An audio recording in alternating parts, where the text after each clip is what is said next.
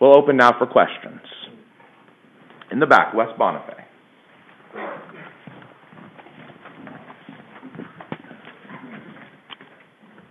I enjoyed the presentation. I agree with you that God is not misogynistic, but like Shai said, there are many difficult passages, and one that comes to mind for me, and I guess this is a two-part question. When we read the story of Lot is in Sodom, and he has two angels accompanying him, and the men of Sodom, the New King James says, the men say, send those men out so we may know them carnally.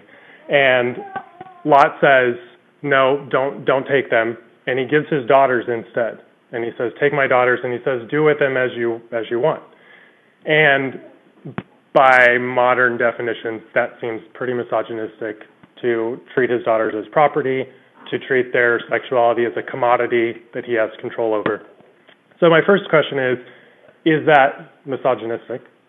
And then my second question is, in Peter's second letter, he praises Lot, and he calls Lot a righteous man. And so how are we to reconcile that in the New Testament we read that someone who showed what is a difficult thing to understand, giving up your daughters like that, is praised as someone that we should look up to as a righteous person? Those are good questions. And I think I'll have to say he was misogynistic there.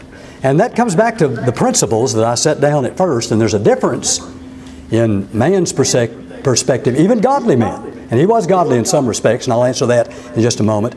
And God's perspective. What he did, I believe, was wrong for him to do that. And, of course, the angels saved him and saved them, really, when they pulled him back in, you know. But, you know, a lot of the commentators, I think Adam Clark and some others, say that this was, in that culture, in that time, if you had a guest in your house, you were to save them at all costs. I mean, even if it meant, like in Lot's case, giving up his daughters or giving up your life, you protected your guest. And so that's not a justification for it, but it perhaps is the reason that he did that, because we think, how could he do that? That didn't even make sense. But it had to do with that culture, and maybe it had to do too with the fact that he just didn't think as much of his daughters as he should have, which is kind of hard to believe. Now, I don't know if that answers that, but on the second part, over there where Peter said, just Lot was vexed by the wickedness of the people of Sodom day by day. And we see that in the story. When the angels come into town, he's sitting in the gate. And as soon as he meets them, he knows the people of Sodom. He knows how they are. And he tells those men, it's not safe to stay in the streets. Come into my house.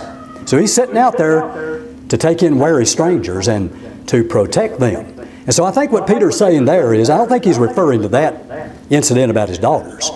But he's saying that Lot knew how wicked they were. Now he pitched his tent toward Sodom, and now he's over there. But he knows how they are, and he's vexed. And the word vex means it's irksome to him. These people are awful. And of course the question comes up, why don't you leave them? Well, he couldn't. His wife wouldn't leave. And his daughters and sons-in-law. And so, but he hated the place after he got there and saw. And so he was a righteous man in that sense, that he hated their wickedness, and he was trying to protect these strangers. But I can't, unless somebody else has a better explanation, I can't justify. He was a misogynist in that incident, it seems to me. I don't know how else to answer that part. Clint to France. That was very helpful to see. Of course, that shouldn't surprise us if we know very many Old Testament stories that men of God were not always godly in every respect. Not even Abraham was always godly. So that deals with a lot of those difficult stories, but sometimes in the law, you've got some difficult statements. And I've got three that I'd like for you to consider. There were more. I think we sent you a list of some, but I'd like you to say what you could about these three. You only get one question, I think, but go ahead. He had two parts, so. Okay, so two of them are in Leviticus chapter 19. In verse 20, the Bible talks about somebody who lies carnally with a woman who's been betrothed to a man as a concubine, and who has not been redeemed nor given her freedom, then the person should be scourged, but they shall not be put to death, because she was not free. And that doesn't seem to have anything to do with the rights of the woman. This woman is being considered a piece of property. So where's that at? Leviticus 19. That's Leviticus 19 and verse 20.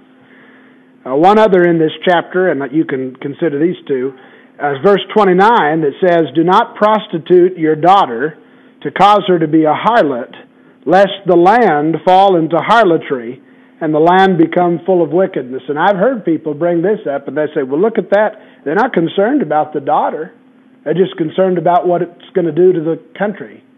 Doesn't matter for the daughter's sake. He doesn't even mention her. So how would you mention those two? Well, again,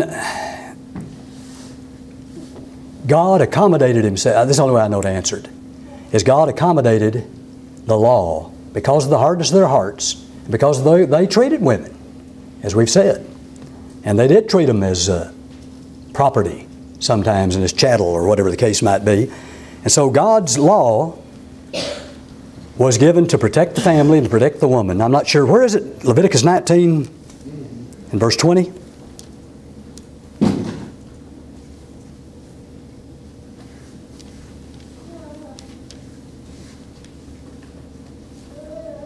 So she's a concubine, which means she's a servant wife. She's not a free woman in that sense. Again, there's something that was not God's ideal plan. So here's this woman who's a slave, and he lies with her. Well, you know, in many, perhaps, and I'm just kind of doing off the cuff now, perhaps in some cultures, nothing would be done. She's a slave. He lies with her. So what? She says, that man raped me. So what? You're a slave. But God says the man's to be scourged. Not put to death, but he's to be scourged. And she was a slave woman. So it seems to me that even there, God's protecting her. You better think about this. Here's a concubine, a slave woman. You're going to go and, if he's talking about rape or whatever, he's maybe consensual, whatever. It seems like he's talking about something forcible, though. And you force her, and then she complains about that, you can get scourged for that. So there's kind of a deterrent, isn't there, against doing that. So God's accommodating. This is not the ideal, but he's accommodating to that situation. Does that sound right, or what do you think? I think nothing. You've been studying this for 2 years. I was hoping to get that. No, I think that makes sense. I mean, that's the only thing. An answer. Yeah. What about the other one in verse 29, where it seems that the reason he opposes putting your daughter into prostitution is because of the effect it'll have on the land, instead of mentioning anything about the girl? Well, again, it seems to me that he's just saying, don't hire your daughter out as a prostitute, because it'll spread. If you do it, then other people will do it, and the whole country will be. It's kind of like 1 Corinthians 5, where here's a man who's immoral, and we're to withdraw from that man to save him. But that's not the only thing involved here. He says, don't you know a little leaven leavens the whole lump? Purge out that old leaven. So we're concerned about the man, but even if he won't repent, we're concerned about his influence in the church and the reputation of the church. So wouldn't that be what he's saying here? Don't prostitute out your daughter. And you would think, how could they do that? How did anybody even think about that? But that's what God was having to deal with. So he's having to protect these women, accommodating to the hardness of their hearts and their wickedness. And we know how wicked they were and how wicked they got. And so he says, you will not sell your daughter into prostitution.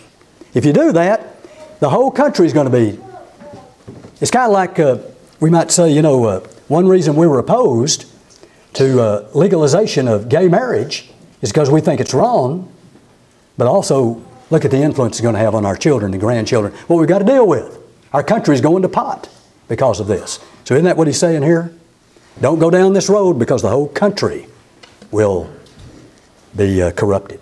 I guess basically the point is that all of this is accommodative to a culture that already mistreated women, and God's trying to temper it. If he maybe had said something that was a little bit more restrictive, they would have just completely ignored it altogether. That's probably right. Same way with slavery. And of course slavery was not exactly the same in the Old Testament as it was in the United States. It was, a person would go into servitude because they were in debt or whatever. But instead, if God had said, you can't have any slaves at all, they would have rebelled. I mean, they wouldn't have accepted that. You can't divorce your wife at all. Jesus said He allowed it because of the hardness here. God accommodated until Jesus came, and now we have the perfect law of liberty. And of course, that's the critics too say, what about that slavery in the Old Testament, Well, but He protected the slave.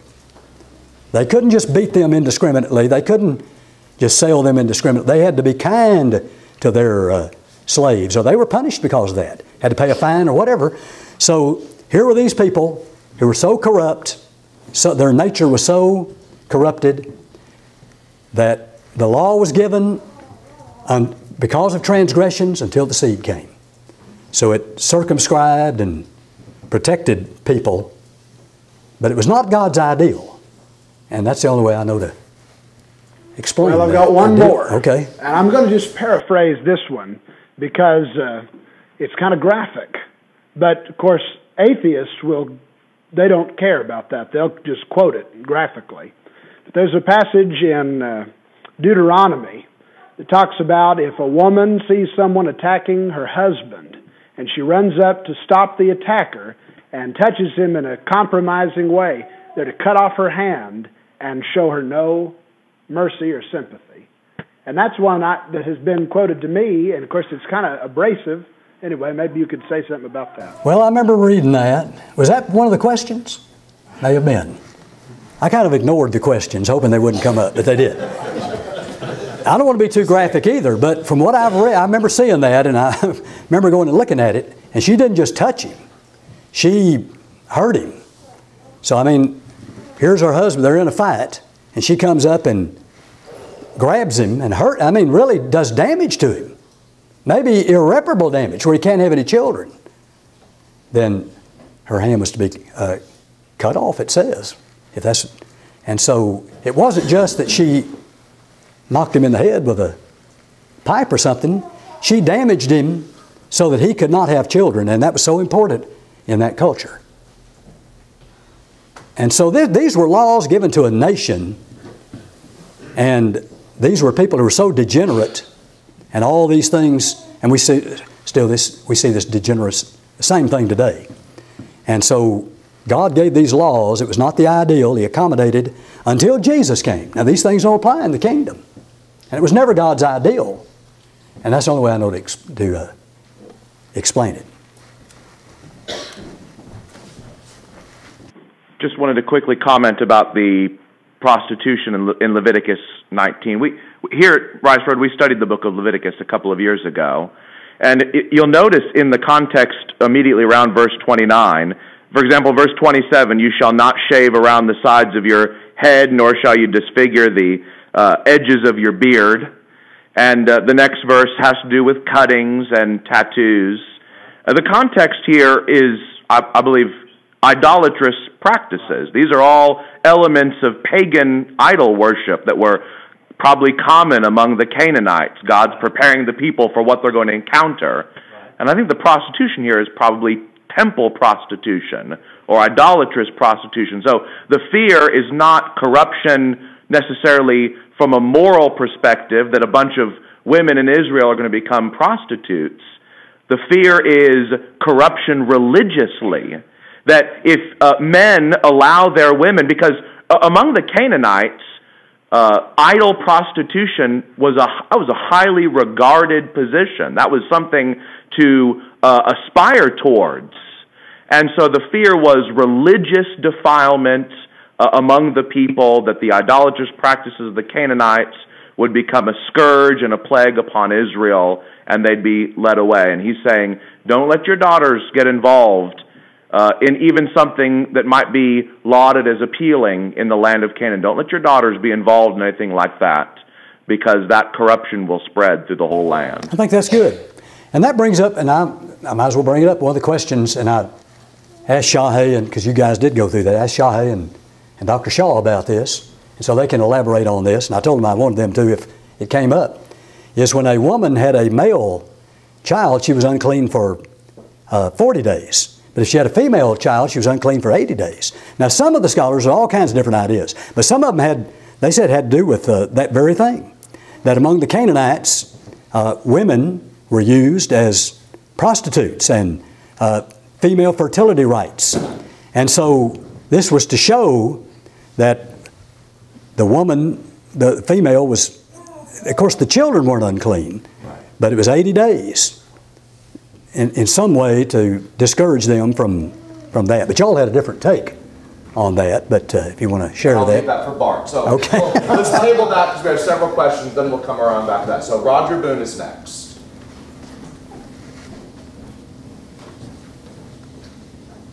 Jerry, I just had a question. You defined the word misogyny and the word miso as hatred. And I'm not sure if you looked up Webster's dictionary, if misogyny would say hatred of women. But suppose it did. Some of the things that, and I'm thinking the New Testament more than the Old Testament, just because we recognize a difference doesn't imply hatred. Hatred implies emotion and feeling as well as action. And so we believe the Bible teaches that women aren't allowed to teach the Bible publicly. And some people might call us misogynists. They do. Because of that. Yeah. But the word misogyny is a word that, because of the hatred issue, carries prejudice with it. Right. And I don't think we would accept the word misogyny. It's not hatred. There's something else that's going on, and I think we understand that, but it's not hatred. In fact, the blessing of your lesson is to show that we love women. Right. And the Bible and God loves women. And to accept that, or even to use the word misogyny, either it has a different definition than hatred in common language, or we shouldn't accept that word. Well, certainly we don't. We don't accept misogyny. We don't hate women. The point is that critics of the Bible and critics of us, because we won't let women be elders and lead the singing and all that, they say we're misogynist, but we're not. It's a misunderstanding on their part. I think but the word does mean the hatred or the of women, but we're not. We're not. They say we are, but we're not. Jeremy Smith. For those that would say that some of the people of God were misogynists, especially in the Old Testament, I'd like to ask this question. King David was referred to as a man after God's own heart, yet he basically, it appears, forced himself upon Bathsheba in 2 Samuel, the 11th chapter. So somebody that would say he used his influence and power to extort her in that situation, and that they weren't stoned to death after that, it would appear that there was some misogyny going on. What would be your response to that? Well, it's not clear if he forced himself on her. I know it says that he saw her, then he inquired, then he sent for her, and it says she came in unto him. And I've always thought that they were both complicit. She was out there bathing herself in public, and she must have known, I would think, that David could see her. And then he sent for her, but if she resisted, there's no indication. She came to him. So they had what we call today an affair. Now, maybe he was the king. Maybe she felt like she couldn't resist, or maybe that was an appeal, to her. So I don't know if he was a misogynist in that sense there. He had 10 wives, though. Concubines aplenty, the Bible says. So women were just for the use of the man, generally. And of course that was the problem, and that's why God gave some of this legislation about divorce and remarriage. You can't just throw them away, Michael Conway.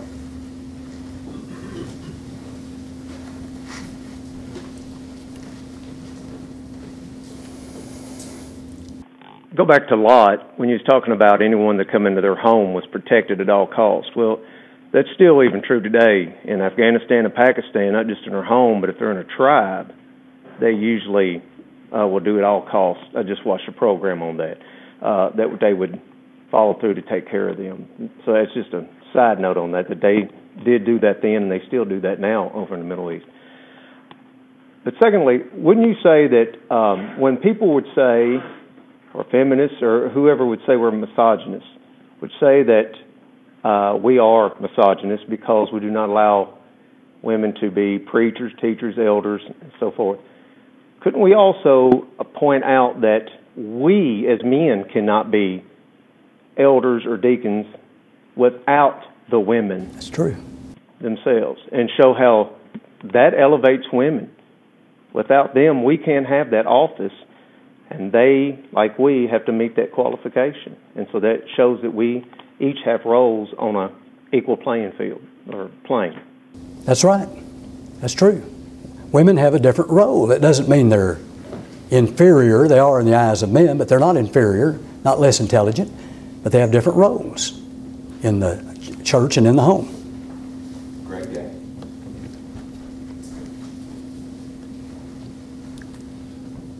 So, comment more than question, I presume. Colossians 3:19, husbands, love your wives and be not bitter against them. So that is a special warning to men not to be harsh or cruel, which are appearances of hatred, and yet no one's to be bitter toward anybody. In the same context, husbands, wives are told to be submissive, but everybody's supposed to be submissive. And I think what's being referred to there is that a temptation of relationships for wives, one of the larger temptations is to not properly occupy their role, and one of the bigger temptations for husbands is to take advantage of theirs. And so there can be a harshness. Now, with Lot, due to the circumstance of the culture of Sodom, while we are just horrified by him offering his daughters, there wasn't much risk in doing so. Well, good point. Okay? And as bad as that sounds, yes, he still did it, but it is a reminder of what happens in relationships when there are issues of submission to God, because Lot struggled to occupy his proper place in his home, or he would have turned around, and instead of pitching his tent toward, he would have next been pitching his tent away. But it takes two in that relationship. And this appears that he was trying to be who he should be in the midst of an impossible situation. And not just Lot in Sodom, but there are a lot of people today in relationship issues who get themselves involved in such a can of worms that there are no good decisions left for their relationship.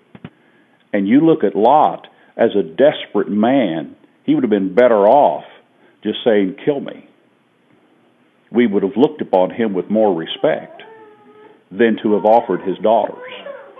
And whether or not it was the culture to protect your guests, you have to say, at what cost? And so he was in a place where he shouldn't be. And sometimes when people are in places where they shouldn't be, they want us, preachers, to try to help them advise which daughter they should offer to the world. And the answer is neither one. Get out of that situation. Find a way out. And sometimes it appears there is no way out. But the Lord did provide a way out. That's good. Lot, and I guess maybe he was a pitiful character. I mean, they had to drag him out. Then his wife turned to a pillar of salt. Then he gets up on the mountain, you know. He goes from one extreme to the other. He won't let his daughters go into town. Well, they think we have to have children to get him drunk, and so his own daughters, he sleeps with his own daughters, and It's just a tragic story because he got into the wrong place and the wrong situation. That's right. So maybe we can come back to the middle part of Leviticus for a minute.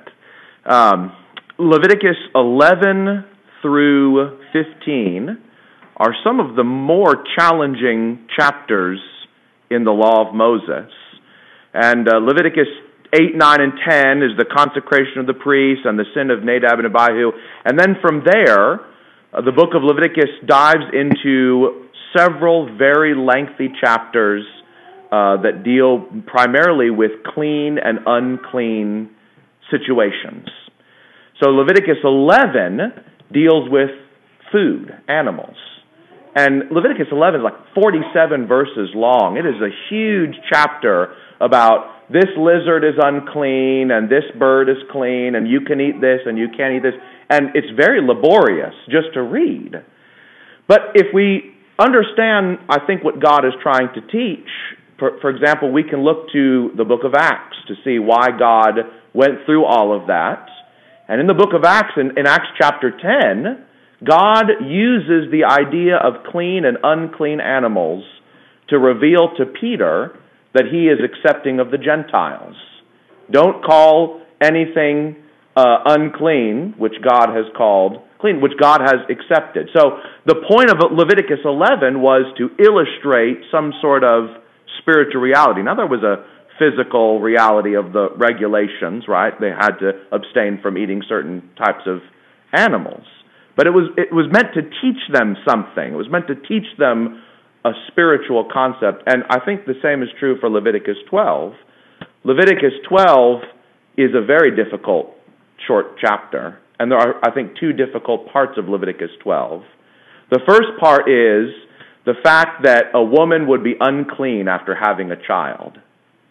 And as you presented, when the Bible talks about motherhood and children, it uses beautiful and lofty language to describe the blessedness of children. Why would a woman be unclean after having a child? And then the second difficult issue is, why was she unclean longer for having a baby girl than for having a baby boy?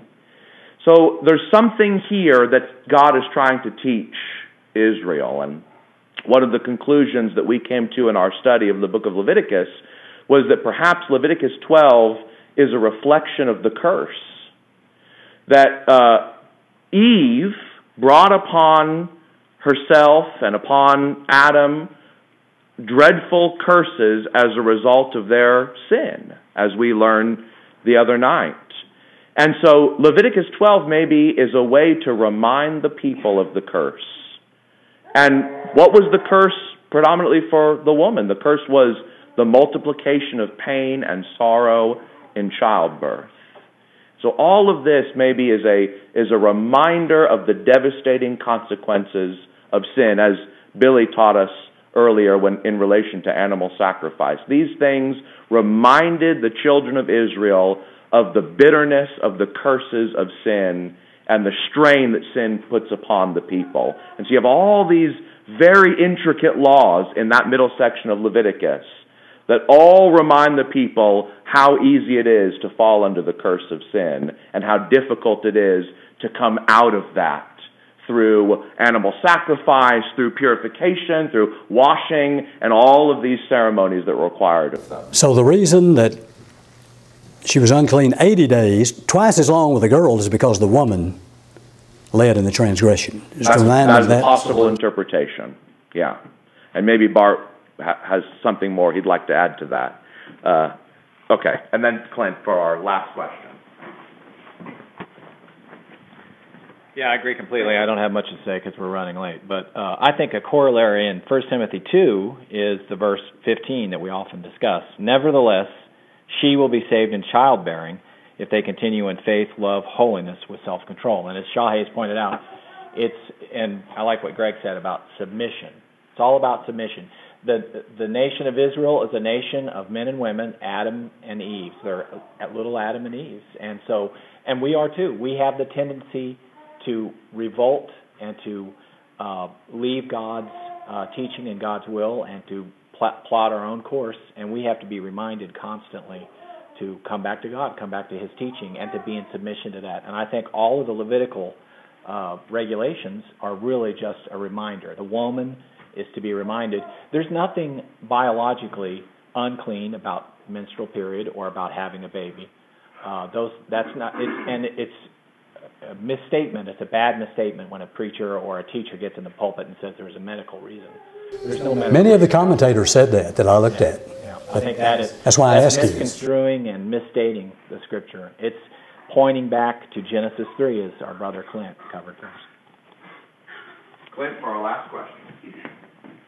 Well, I'll be very brief. In follow-up to the questions I asked, I wanted to commend the way that you presented this. It's very helpful for me to see the huge positive picture. None of us, when we read about Abraham lying, think, well, God must approve of lying. God must hate truth, because here's a man in the Bible who tells a lie. We know that Abraham was doing something wrong.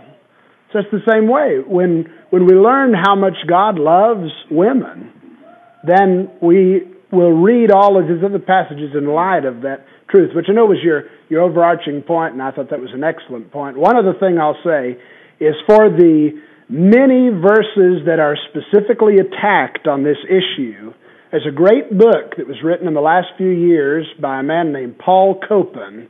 The book is called Is God a Moral Monster? And I would recommend people to get that book, and he will systematically respond to all of these difficult passages and does as good of a job as anyone, I think, has ever written on the subject. When y'all gave me this topic, you suggested I get that book, and I did, and it is a great book. It really is. I want to say one more thing about, and we're getting late, like I said. You refer to that passage where she shall, I think it's the same passage, she'll be saved in childbearing. Is that the one where it says if she's not afraid with any amazement, or is that... and I've often wondered, what does that mean if she's not afraid? Even as Sarah obeyed Abraham, calling him Lord, whose daughters you are, if you're not afraid with many amazement. And I got to thinking, maybe this is the meaning. Abraham lied. You talked about Abraham lying. He was afraid. He got over there in Egypt, and he got in the Philistine country, and she was fair, and he was afraid for his own life. But Sarah, I think what that passage means is she was not afraid.